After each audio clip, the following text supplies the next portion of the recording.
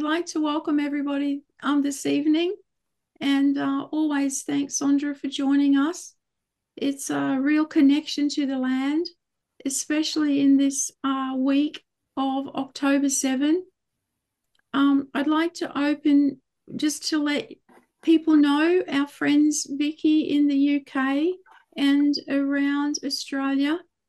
I ventured out to host a meeting of Christians with the title Comfort My People, Prayer and Worship for Israel, to remember the October 7 horror.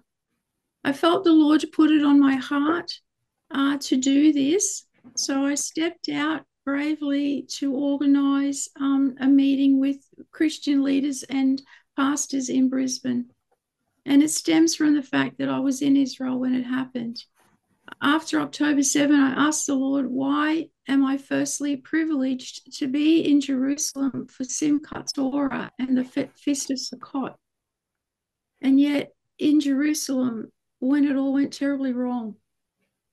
I felt the Lord gave me a stronger desire, almost like an obligation, to speak even more passionately and more often about the importance of the people of Israel. 1948, the misrepresentation in the Christian church about her place, and all the wrong doctrine that is part of the end times fever. So it seemed a natural thing for me to do, to remember October 7 here in Brisbane. I had the experience from the being on the Queensland Never Again event, and had built strong connections with the Christian leaders and even some politicians. So to make it successful, we needed a few things. I learnt to use Canva and the invitations, the slideshows, and to make the CFOIC banner, which several people took photographs of. And I learned how to organize the run sheet the way the Lord asked me clearly who to ask and what to plan. I put little pictures of all the hostages, and my intention was for the people who attended to take a little kind of like wallet-sized photograph of a hostage and pray for them. But in doing this, I discovered at least 30 of them had been formally notified that they were deceased. So that allowed me to put a board together of the deceased hostages. And so we were lighting candles for the hostages' release and for the deceased hostages to remember them. So we formed a worship team, and we thank Lenny and Michelle for providing the worship. And they traveled together to each other's house and put in a lot of practice for that. And we had a team on the night who did marvelously at welcoming and ushering people. And I see that Donna was part of that team. And so thank you, Donna. And yay, go team Brisbane. And yes, and if we do another event, we'll have a photographer, but I didn't intentionally organize a photographer because of the sensitivity of why we were gathering. It's a heartache and heart-wrenching memories. I didn't think that we should be photographing everybody. So the Christian leaders who prayed had very positive words about the event. One posted pictures on their Facebook that evening. One thanked me for asking him to be part of the night. Two pastors said, they were saying to me, well, if the event is successful, we know Pam organised it. One leader who prayed made a personal invitation to me to make sure I was attending his next event. And the vast majority of the attendees, the prayers and the guests stayed chatting for over an hour after the event ended. And for me, that's a good indication the intention of the evening was well received. So on the evening, for those who didn't obviously only the Brisbane people attended. We heard a testimony from Sondra because it was Shabbat in Israel. Sondra pre-recorded a video for us, and we were blessed to have other Jewish mothers come and light the candles for the hostages. We then had 7 prayers, a prayer of repentance by the church for not loving the Jewish people as we should have, for our governments, for the devastated families in the Gaza envelope and the northern borders, for all of us to call upon God for our protection. We prayed over some beautiful young IDF soldiers and prayed for Israel to have a victorious and sweet new year. We prayed the Aaronic blessing, and we prayed for the Australian Jewish community who have been suffering anti-Semitism in their schools and suburbs. And we finished with Israel High. And so we were privileged to have the 2 young IDF soldiers who brought the connection from Israel to our night because their friends were in the dance party. And they were very moved. And I heard a report from their friend who lives in Melbourne that they were telling the people in Melbourne what the event was like. And so we had good comments even reached to Melbourne. So I just took the time to tell you what we did to remember October 7 with CFOIC and the communities in Judea and Samaria. So thank you, Sondra, for letting me share that. And now, without further ado, we'll introduce Sondra. Thank you, everyone. Well, hello, everyone. Thank you, Pam, for that description of the event. I personally am so sorry that I was not able to be there in person. I would have loved to do that. Australia is a bit of a far journey to come for that event, especially during the holiday season. But I know, Pam, you know, when you said that, one fellow said, if it was a success, we know Pam organized it. Pam, I just want to thank you personally and in front of everybody here that you're doing an amazing job. You stepped into big shoes that Joy left for you, but you're going even beyond anything that any of us have done until now. And I just want to tell you how appreciative I am of what you're doing and bringing the word not only of Israel, but of Judea and Samaria, you know, far and wide in Australia. And I know you're getting ready for Shmuel to visit at the beginning of the year. And if anyone here who's on this meeting now thinks you can host something or help Pam in any way for that, that would be great. And just remember, if Pam is organizing it, it's going to be a success. So if you want to be part of the success, this is your opportunity. All right. Anyway, so yes, October 7th. October 7th came last week.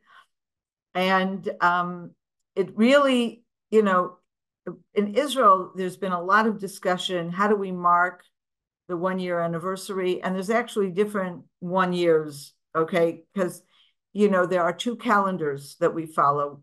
Oh, my picture went away. How did that happen? 1 second. Okay, something's weird, but okay. As you know, there are 2 separate calendars that we follow. One is the same calendar we all have, the January, February, March one. And the other one is the biblical calendar, which actually in the Bible is marked by the first month, second month, etc. And those are lunar months.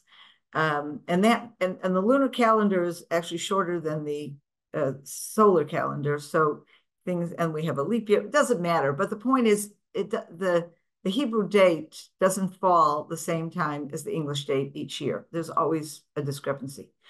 And the October 7th massacre didn't just occur on any day. It occurred in the middle of a holiday. It occurred on Simchat Torah, which literally means rejoicing in the Torah, rejoicing in the Bible. And it's a holiday that is the last day of the Feast of Tabernacles. And so it's particularly significant for us. And we believe that our enemies chose that day on purpose because they wanted to destroy our joy.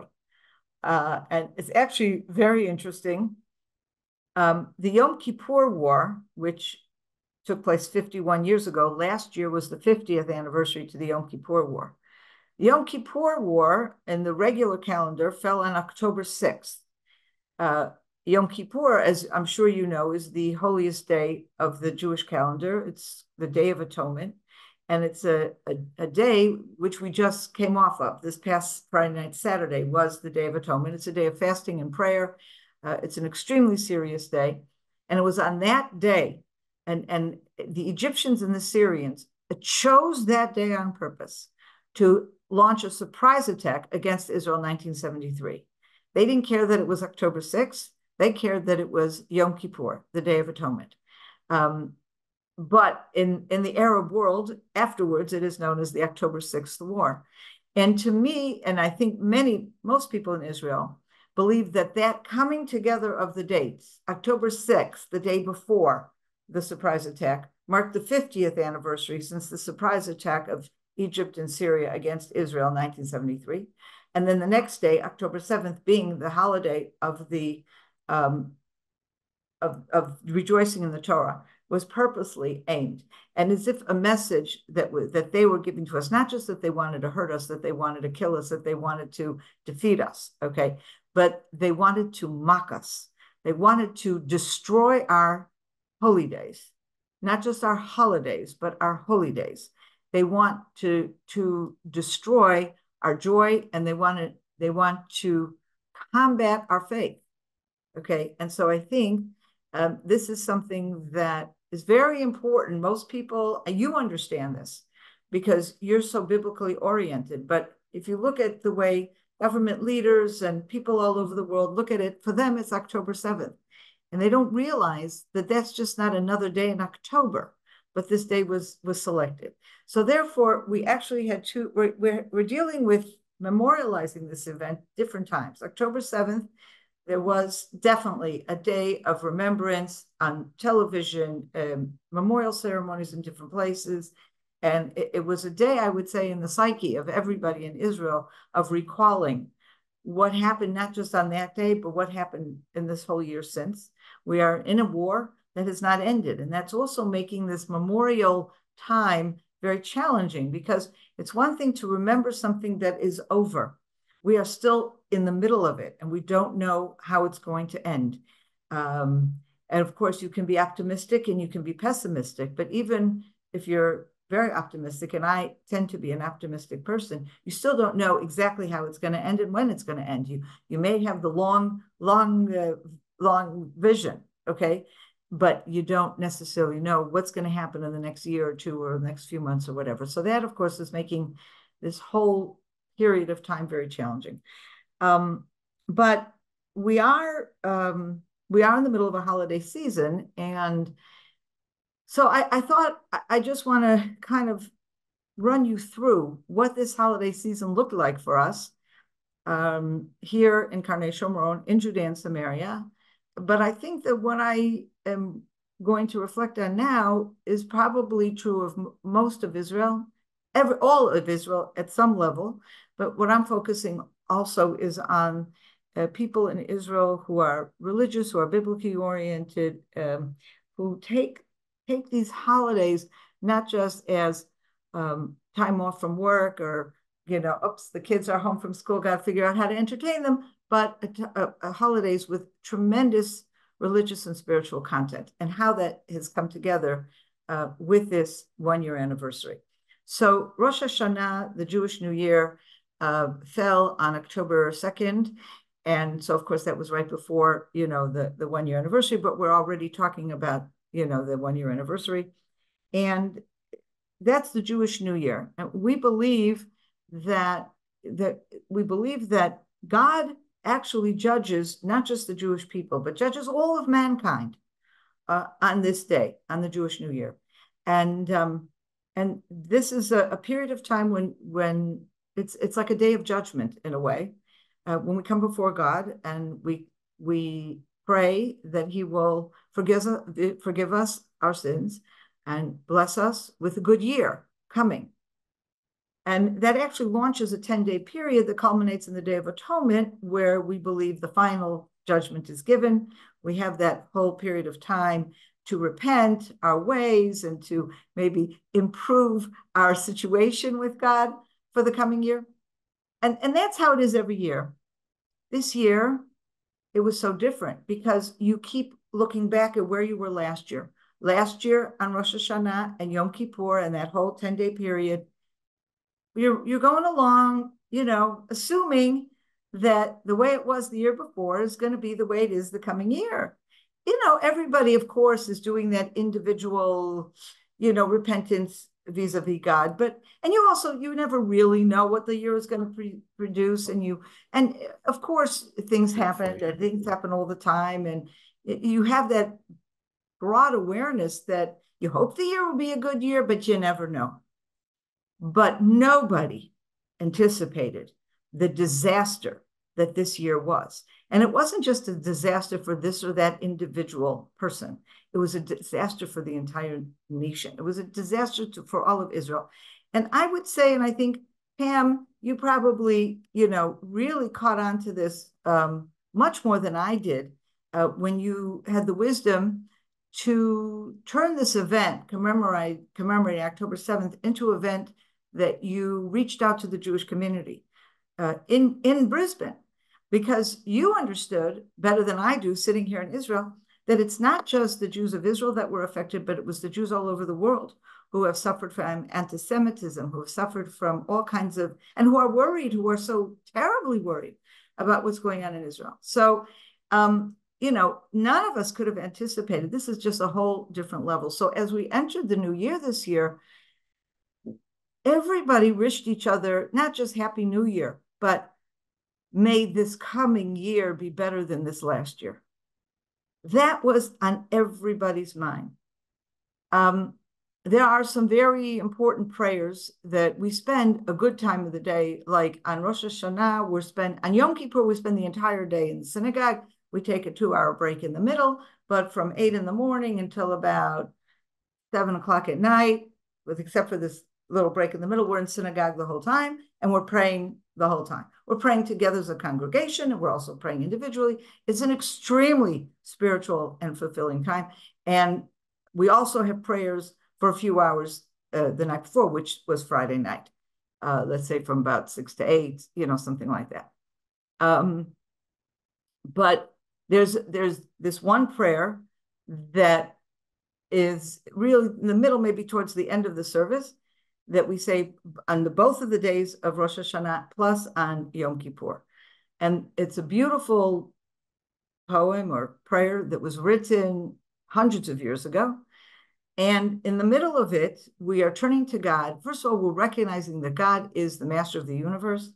He's the one who in charge of our fate, both our national fate and our individual fate. And then we get to a point where we basically are turning to God, and we will say, you are the only one who knows who will live and who will die, who will suffer and who will rejoice, who will be ill and who will be healthy, who will die by sword, by war, and who will live and defeat the enemies. And on and on and on this prayer goes. Now, as I think you all know, my brother lost his son in January in fighting in Gaza. And of course, this has affected our whole family, but nothing more than the immediate family itself. But this is something also, he is, although in Karnei Shomron, our own town, just 11,000 people, we've lost 11 people. 8 soldiers and 3 civilians on October 7th at the Nova party, but 8 soldiers fell on October 7th and since, in the war and whatever. So we are a community that I would say is wrapped in mourning to a certain degree, not unlike communities all over Israel. And I would say Judea and Samaria, the people here have on average, a higher level of commitment, a higher level of of a pioneering spirit. It's part of who we are and what our ethos is. And so, unfortunately, there's quite a much higher percentage of soldiers who have fallen who are from Judea and Samaria than our numbers in the general population. But anyway, but in our synagogue, the only family who lost somebody directly like this was my brother's family. And my brother every year leads the prayers. He's one of the people who leads the prayers. He has a marvelous voice, and he also has enormous passion and feeling and spiritual connection to God that he is able to convey to everyone. It's very uplifting. And you can just imagine him singing this prayer, chanting this prayer, who will live and who will die. And how difficult it was for him. You heard him weeping, and it pulled us all back. How all of us, but especially this family, my brother, our family, a year ago, he said the very same prayer, and he had no clue. Of course, no one had any clue that in this year, that means that God would have determined the fate of Amichai last year on the Day of Atonement, and he fell in January, and we had no idea. We had no clue. And of course, that just, it becomes such a powerful, difficult experience. So difficult in an emotional way and difficult in a spiritual way. And yet there was something I found very comforting in the prayers, because as you can imagine, there are questions, these wonderful, pure, righteous people who fell and who suffered. Why? And of course, people direct those questions to God, and we encourage that. Yes, direct those questions to God. Look and see if God can bring you an answer, can bring you comfort. And there are no answers that are clear cut on any of this kind of thing on a personal level. But there is a part of us as we're saying these prayers that enables us to confirm the fact that at the end of the day, regardless of our questions, and regardless of how much we understand or don't understand, God is in charge. And if we can just release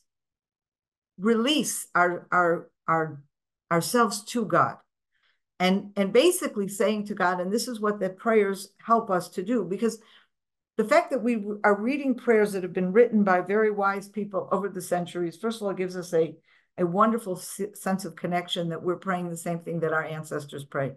We quote a lot of scripture, etc. But it also feeds us the teachings that need to fuel our prayers. And those teachings are, God, you are in charge. We may not understand. We may be in pain, but we do believe not only that you're in charge, but you're in charge not as a nasty dictator that, the pagan gods, the pagans would believe that their gods, they just did whatever they wanted. And they decided to kill someone because they felt like it, they did. And so the pagans would try to bring offerings. That's the original word. Offering comes from this pagan idea. Of course, we use it in a different way today, but comes from this pagan idea, basically going to bribe God. And if you bribe God, he's going to do what you want. And what is so different in the way we see things, and I'm sure you share this with me, is that God doesn't work for us.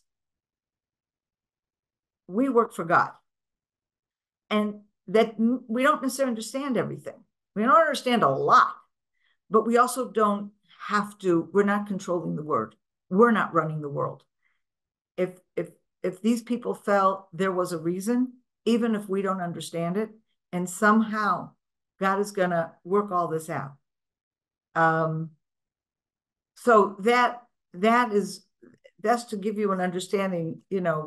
I'm sorry if I'm a little depressing, but I just want to try to convey to you, what our holidays look like until now, the High Holy Days. Now, we are now about to celebrate the Feast of Tabernacles. That begins tomorrow evening. And in fact, I wish you were all here in my kitchen, because I just baked, just before I took it out of the oven, just before we started, I baked this, what I think is a delicious chocolate pecan pie. And so we're all involved in baking and cooking. And that's also, you like that, Anne. and it's also something we're involved with also for the holidays, even the High Holy Days. It's not a day of being sad. It's a day of rejoicing because we are crowning God our King. And by the way, if you want a wonderful, I'm not going to go through it now, but write this down. Take a look at Nehemiah 8, okay? And you want to see how basically Nehemiah is saying to the nation, you need to celebrate this holiday. This is not, we're going to, it's talking about Sukkot, it's talking about Rosh Hashanah, and basically it says go and joy and feast, and it's that Nehemiah story in Nehemiah 8 is considered the basis for, over time, questions were asked. If this is such a serious day of judgment, maybe we should be fasting, maybe we should be praying all day long. And then you go and look at Nehemiah and he gives the answer. No, it's a day also of rejoicing. Okay, so that, and that really is, and then we get to the Feast of Tabernacles, and there's absolutely unmitigated joy. If you see in scripture how the Feast of Tabernacles is described, there's words of joy and celebration connected with that holiday. In almost every place where it's mentioned, the holiday is mentioned actually in Exodus, Leviticus, Numbers, and Deuteronomy. Okay, and in nearly every reference, there is a reference to joy or celebration. So for us, I would say more than any other holiday of the year, Feast of Tabernacles is a holiday of joy. And of course, the last day is the joy in the Torah. And the source of that is the fact that we have an annual cycle of reading the Torah that culminates on the Feast of Tabernacles. Right after the Feast of Tabernacles, we start again with Genesis. So we are literally celebrating the conclusion of the annual cycle of reading the Torah, the 5 books of Moses. And it is a day of joy. And for weeks now, discussions in communities, in synagogues, in the newspapers and magazines of the religious Zionist community in particular, but beyond that as well, the question has been, how do we celebrate Simchat Torah? How do we celebrate the completion of the Torah when it is also the real anniversary? And again, I'm going back to the Hebrew date. The Hebrew date, the actual massacre, is the more meaningful date is not October 7th, but Simchat Torah, because our enemies, it's not just that we feel more connected to the biblical calendar, but our enemies chose our holiday to murder and rape and torture our people. So that's the real anniversary. How do we do this year?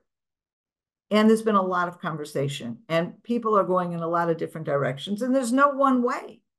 This is a lot about how we feel.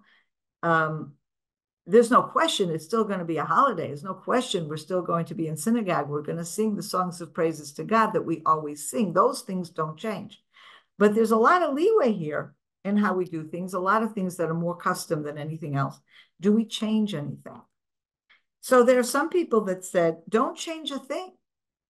Because if it's bad enough that our enemies destroyed our joy a year ago, if we allow them to continue destroying our joy, they will have won in a certain sense. And yet there are other people that are saying, how can we continue to dance and celebrate as if nothing happened a year ago? We lost so many people. 1,200 people were murdered on one day, this day. And of course, ever since then, hundreds more, mostly since then, were soldiers. Most of the 1,200 that were murdered on the day of Simchat Torah were just ordinary people in their beds, in their homes, at a dance festival. How do we do this? And I can tell you I'm on the committee of our synagogue, and we had long discussions about this and within the community as well. And we came to a decision. And I think that what we decided to do, everyone's doing it a little differently. I would say what we decided to do, though, is fairly typical. It's finding that balance. And that balance is, on the one hand, celebrating as always. We will, yes, dance with the Torah. First of all, because we must thank God. And even during this horrible year, there is still so much to thank God about. When Hamas invaded on October 7th, Hamas anticipated that both the Arabs in Judea and Samaria and Hezbollah in the north would attack at the same time, and they didn't. That's a miracle. That's a miracle, and we have to be grateful for that. Here in Judea and Samaria, we have been at extreme high alert ever since October 7th, because we know that the same Hamas that runs Gaza or ran Gaza, okay, are in Judea and Samaria as well. The difference is, of course, is that the IDF is also in Judea and Samaria, unlike in Gaza, where we completely pulled out. But the IDF has been on very high alert, fighting battles, literally battles in the streets of the Arab cities in Judea and Samaria, particularly in Jenin and in Shechem. And these are places not far from where I live. So it's a miracle that the IDF, for the most part, has been able to arrest, kill, defeat, whatever, the terrorists that are trying to do the same thing to us that was done by Hamas in Gaza to the people in the Gaza envelope. We have a lot to be thankful for. We have a lot to be thankful for that Iran sent 300 missiles, rockets, all kinds of things in April. And again, the day before Rosh Hashanah, I was in my kitchen, my husband and I were cooking, okay? And all of a sudden, a siren goes. Of course, we did remember to turn off the stove, thank God. We ran to the shelter and were there for an hour because Iran sent 180 rockets over, and these did do damage. No one was killed, but some of them landed and they did do damage. We have to thank God that no one was killed.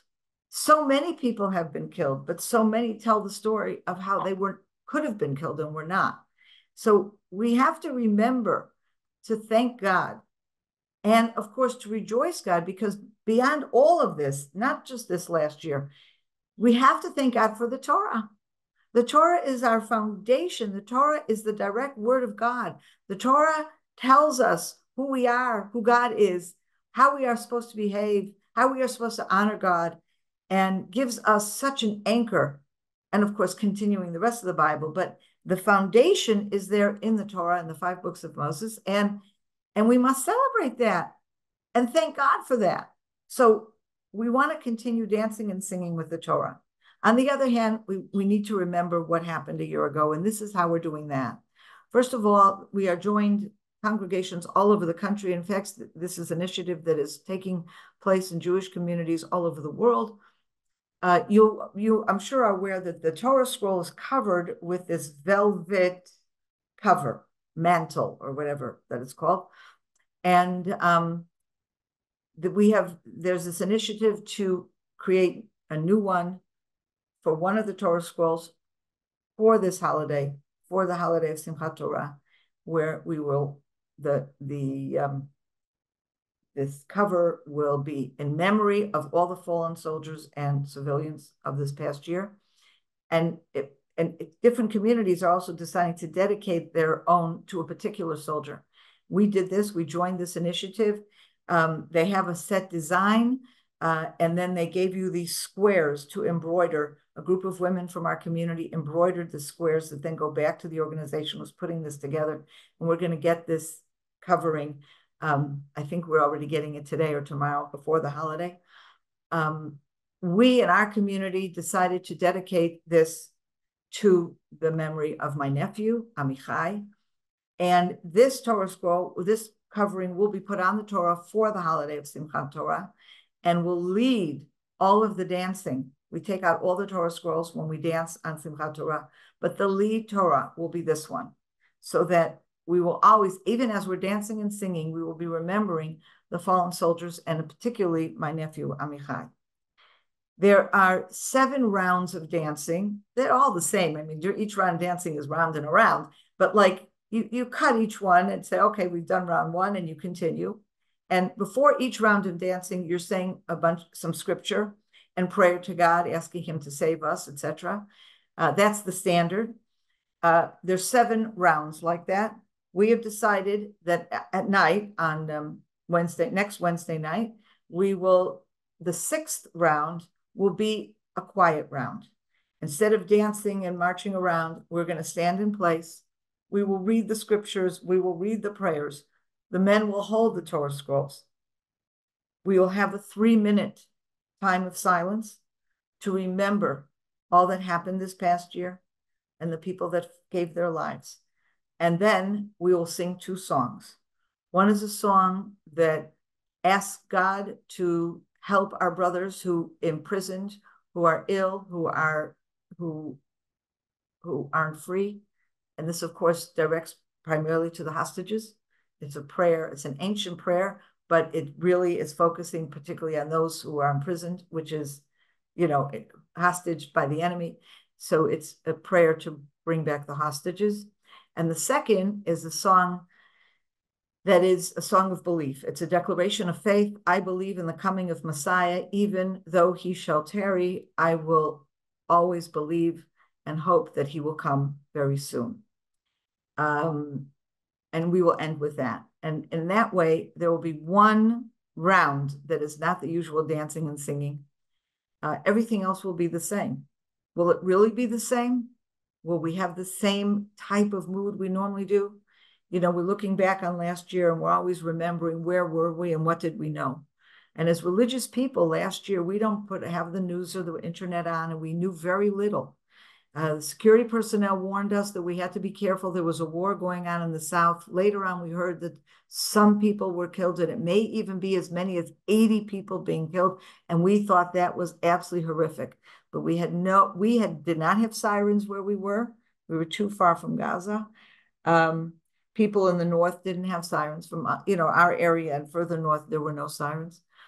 So we were told that we need to be on high alert because the Arabs surrounding us could attack us, but we didn't know that this could be unusual, something different. We had no idea until later that evening when the holiday was over.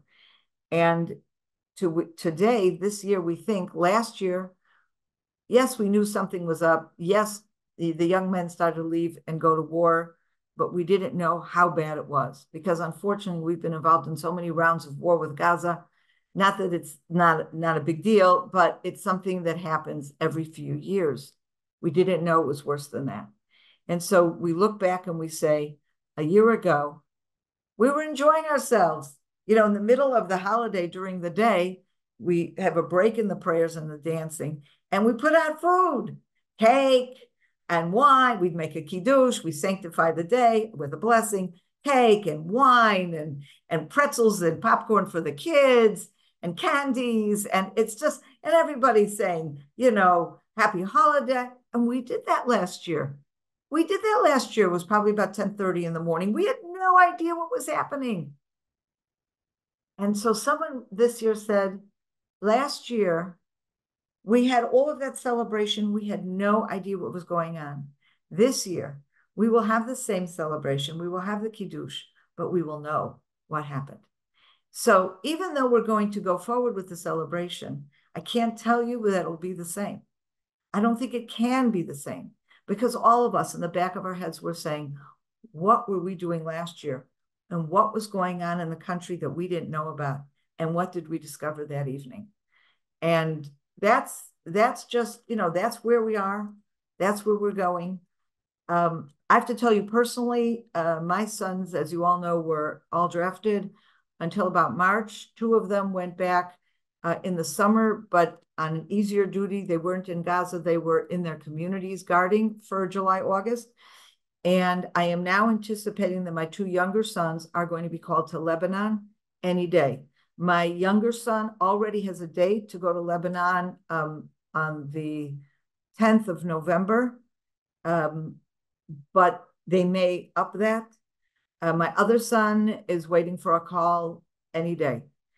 And that, of course, is also a worry. What will happen? And knowing that this was the situation, I go back to the prayers that we prayed on Yom Kippur and on Rosh Hashanah, who will live and who will die. It takes on a whole new meaning. As you pray, your sons, your son-in-law, your children, your neighbors, your nephews, all of these people are in danger and will be in danger, and praying to God that he will keep them safe. It's that's it. That's what I have to present for today, but happy to engage questions or anything else. Sandra, thank you for sharing that. We just collectively like to pray that for your family and for the community and for Shmuel and everyone in the land in Judea and Samaria, that this celebration time of the feast is mixed emotions, and we're hearing that. And so we pray that you can uh, push through with the mixture of emotions, and that you're comforted very much by the Torah itself, because when we're dancing with the Torah, that's life and living. And so, and victory, we can proclaim victory for Israel for this coming 2025. So yes, our hearts are with you as you manage these mixed emotions. So yes. So we would like to open the floor. If people have comments or questions for Sandra, please put your little hand up.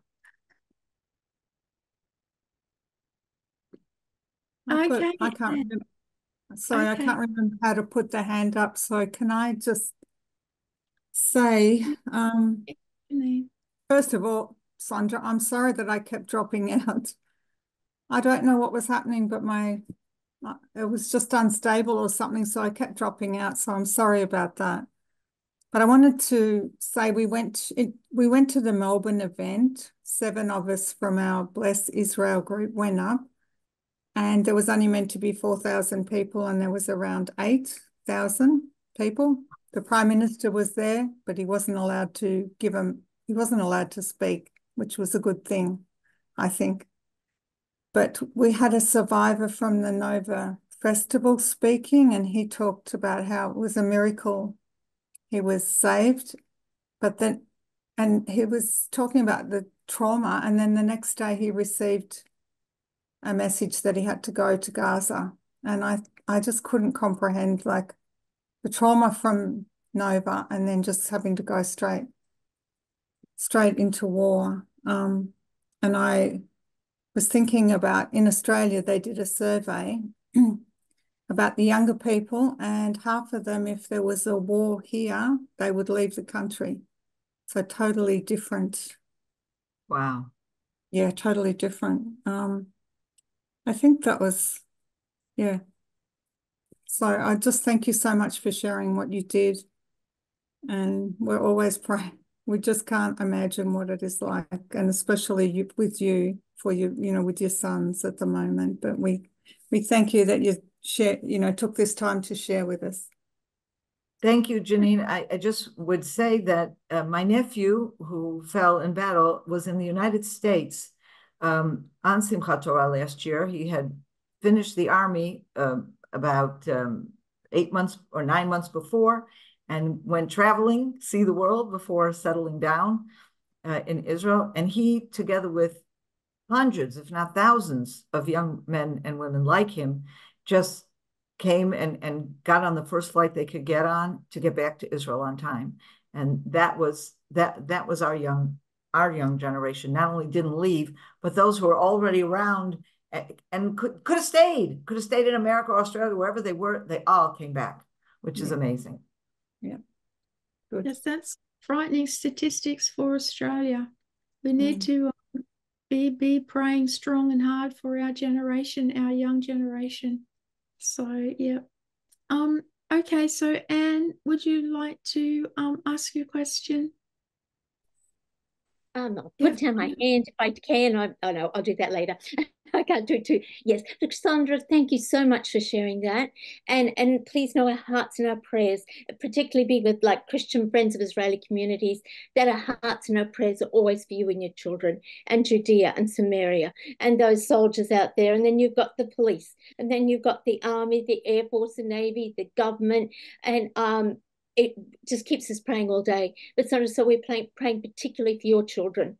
All the children know Shmuel. I know he has kids as well too. So everybody I can think of in Israel that I know, I pray personally for their kids, like I know the guys here on the screen would do too. So know that feel our love, our prayers, they were with you. They do make a difference. Our God is a merciful, gracious, loving God. And just like you shared with us all about the feasts, we understand that better. And you understand the contrast of that. God is merciful, is gracious, and yet he sees the big picture. We don't. We're not God. Thank God. and yeah, and Australians definitely, Janine is totally right. We are not like our nation, the young ones, don't have that fervent loyalty, that family spirit that you've got in Israel. God is evident in Israel, just the way your country thinks, they operate like you're all family. They race home to be with family. But like you say, when one is fallen, you consider that one, you know them, or you know their family's family or somebody, and you consider them as family. So no, even I don't know if I can speak on behalf of the people here, but I think most of us here are here because we feel of you as family. You know, I say to people that I have family in Israel who are in the war, because I don't think in Australia they understand it, that why would I call anybody in Israel? I don't really, they aren't family, but to me, and I know I can see the people here emotionally really, oh, our hearts go out to you, Sandra. Our hearts, yeah. I love them. Thank you, Anne. Yeah. Thank you, Anne. I appreciate that. Yes, Lynn. Yeah, I just wanted to say thank you ever so much. And also, you did that talk the other night with Shmuel. And if anybody hasn't listened to it, can I recommend that they listen to the recording? Because that was so good to hear your experiences on that day and just to hear you two talking. And just in case it was interesting, I don't know whether you can see, I've got a little, the little badges that you do, bring back the yellow ribbon. Back. Yeah, the yellow ribbon. Just in case any of you have, I presume you have Amazon out in Australia, but yeah, Amazon are selling these. I mean, okay, so it's to make money, but it is good, and it is a good thing to actually, when people ask you, what's that about? It's good to be able to talk and give a different viewpoint of what's going on, because people, I think it makes us all so cross. I mean, you know what, we in UK and from UK for the others, and it like makes us so cross when you turn on the BBC and you see their take on the news, and then you turn on another channel and it's like those soldiers that were killed on the base, and Sky News say 60 soldiers were injured, taken to 8 different hospitals. So it is so different what you get on the news, and having something like this just gives opportunity to talk about and stand up for Israel and be counted, even if we can't go. I used to go on the marches as rent a crowd against it, but if we can't do that now, we can talk to people when they ask you in your shop, oh, what's that for, when you're queuing up somewhere. So that's from Amazon, and they were really cheap as well. So I recommend that. And thank you, bless you for what you've shared today. It's so kind. Thank you. Thank you, Lynn. That's a brilliant idea. I like that idea of wearing that little yellow thing. And there's also all kinds of stuff. We have this little booklet. Pam has, I think, a supply of them. Israel Story and Maps. It's little, okay? And we very often recommend throw a few in your pocketbook, and someone say, well, what is this Israel? Just hand it to them and say, take a look at this. This is going to help you understand really what's going on. There's just so many different things that ordinary people can do to raise awareness. And I want to applaud you, Lynn, for that idea. And then just encourage others to do this. Everyone can find their own way to raise awareness in their own circle of friends. Yes. Thank you, Lynn. Tim? Hi, everybody. Thank you again, Pam and Sandra. It's great to be linked with you. So yeah, I too am from here in Blighty, where we have a new Labour government, a bit less sympathetic to Israel, and these huge pro-Palestinian marches are still continuing, which are being very liberally policed. All sorts of things are being said that really shouldn't be allowed. But I just would appreciate your prayers. My lovely wife Penny is flying out to Israel tonight. Sandra, of course, you guys have it all the time. She's flying out tonight with El Al. We thought El Al's probably the best bet to keep flying. Absolutely. And yeah, so I'm taking her to Heathrow later. She's flying out tonight with a friend to go to the International Christian Embassy Jerusalem conference, and she's coming back Monday. They're staying at the YMCA, right opposite the King David Hotel. So just I appreciate just remembering her during the week in your prayers. Of course, I mean I'm not that worried about her, and of course, Sandra, you guys are living with this 24/7, 365. But thanks again, guys, and yeah, like the previous caller, we feel very linked with you. Thank you, bless you. Thank you. Thank you. And please tell your wife, let her give me a call or send me an email. It would be lovely to see her if there's an opportunity. Thank you, Jim. Hello, Diane.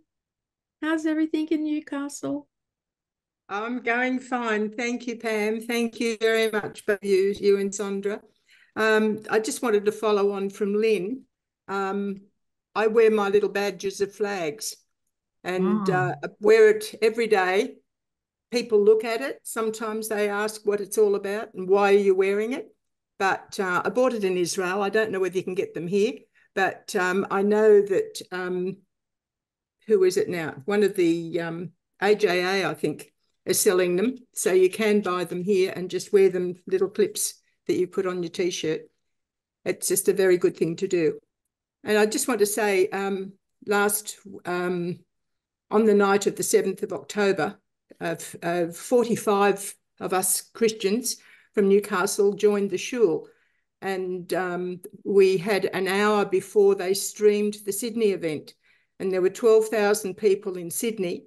And there, I think, about 8 or 9 shuls around New South Wales that were streaming it. So there would have been a lot more than 12,000 people watching. And we saw that wonderful performance. It was absolutely amazing. Stephen Lowy spoke, Peter Dutton spoke, the Premier of New South Wales spoke, and we didn't have the Prime Minister.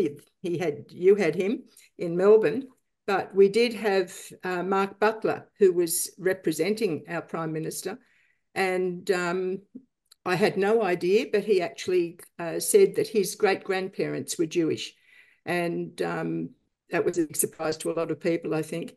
But that's the first time in the whole of the last year that anybody in that side of government has actually spoken out in a strong way about the Jewish connection.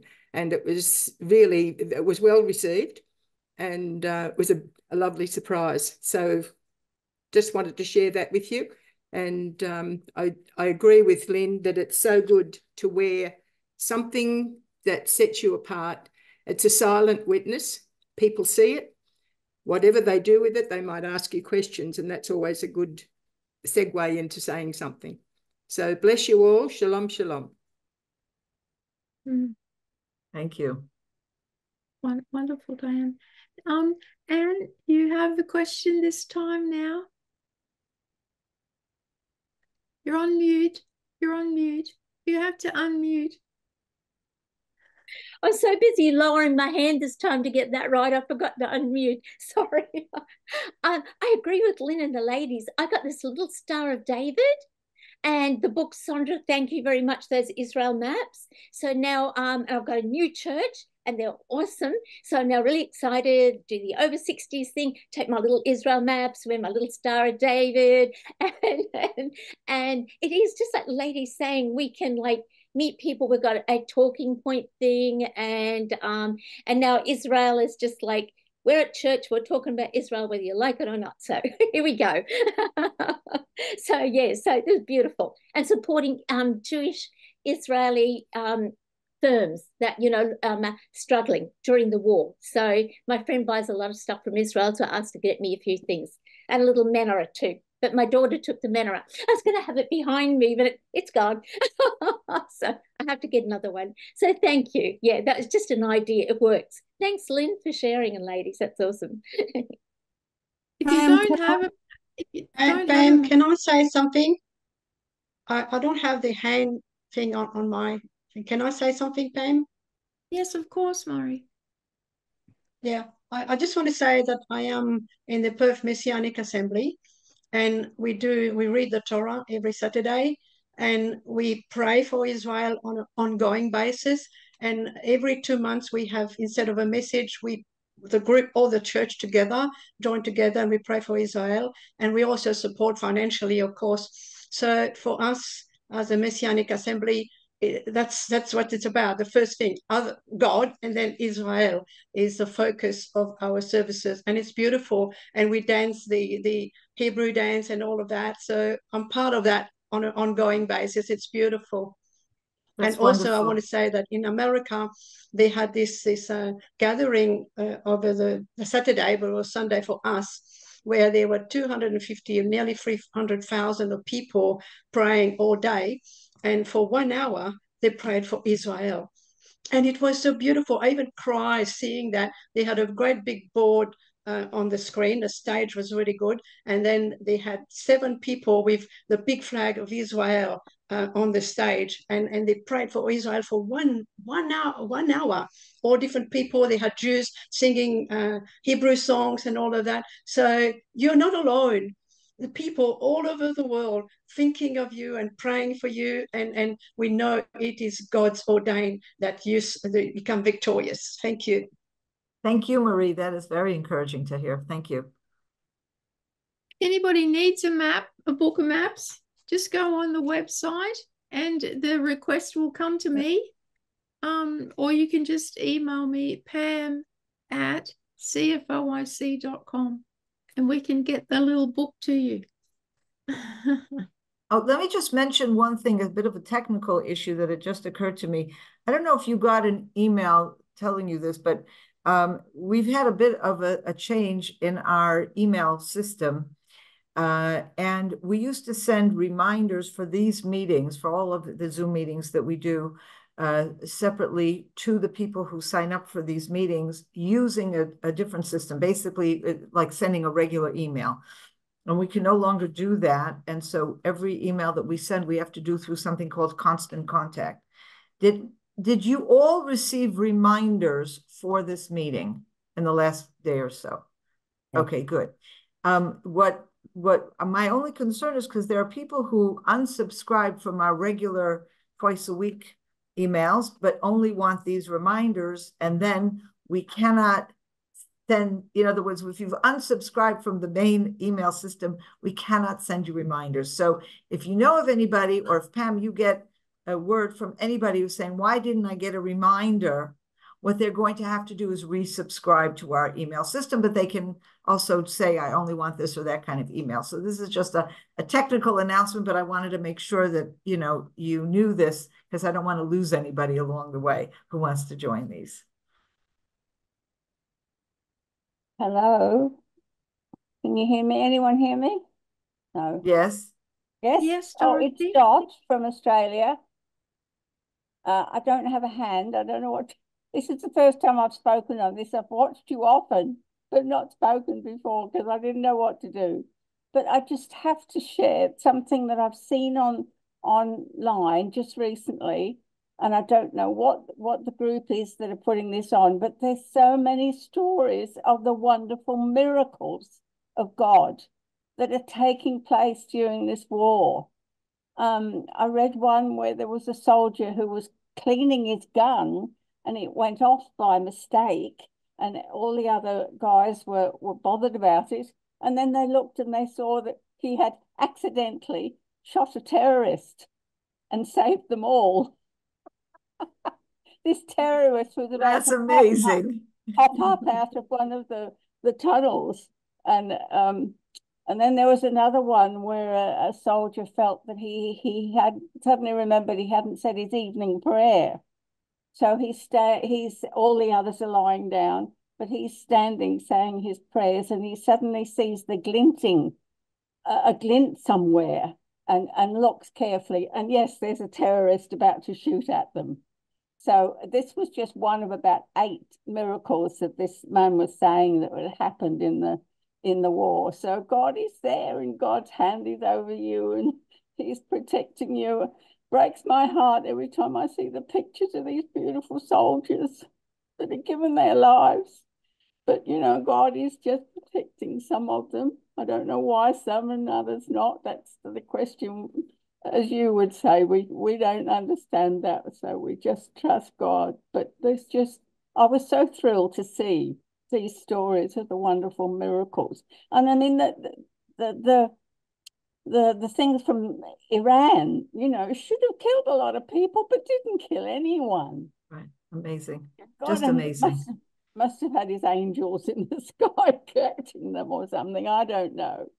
But, it just thrilled me to bits. And I have missed you, and I must send you an email, and it's good to see you. Thank you. It's so wonderful to see you. Wonderful to see you, Dorothy. Yeah. Dorothy, just share again. Oh, sorry. Yeah, can I just share, when you're talking about the rockets, I don't know if any of you have heard of Amar Tesfati. He put a thing on that in the last year, there's been 13,200 missiles from Gaza, 13,400 from Lebanon, 400 from Iran, 180 from Yemen, and 60 from Syria. And when you think how many of those must have got diverted, there's a lot to thank God for. Amen. When you look at that number that's come in the last, more from Lebanon than Gaza. Yeah. And Lynn and Dorothy, what I would like to add to it is, why aren't the nations and the nations' leaders waking up to see that the God of Israel is with them? Why isn't this fear rising in them when they see the miracles? And I guess that's my question. When will they wake up? When will they see what's happening? So we can continue to pray for that.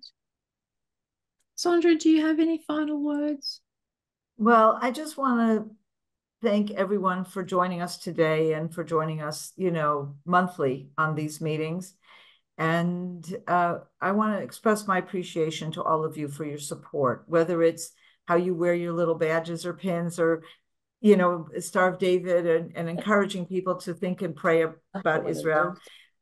Whether you are providing financial support, our work is vital. We are, have paid particular attention this past year to making sure the communities are protected with cameras and other security equipment that is vital, and so many other things that we're doing, of course, and you've all been a part of that, and I want to thank you for that, and I hope that you will all join me, I'm sure you do, in a prayer for a better year.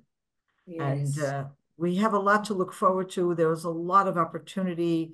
It's very possible that, this will be the year that we deal a crumbling blow to Hamas in Gaza, to Hezbollah in Lebanon, and to Iran. And there are people in those places, I'm not sure how many in Gaza, but there are people in Lebanon and people in Iran that are good people, that are being really, put down and really not given ability to express themselves by the terrorists that run those countries. And I believe that we have a possibility for better relations with these countries if we can get rid of Hezbollah and the mullahs and Iran and all these others. So it's a tall order. I wish that the United States and Australia and Britain and all these wonderful countries would realize that this is an opportunity to put together an international coalition to get rid of these horrible people. Yes. Like they did in World War II. Okay, this is what is needed.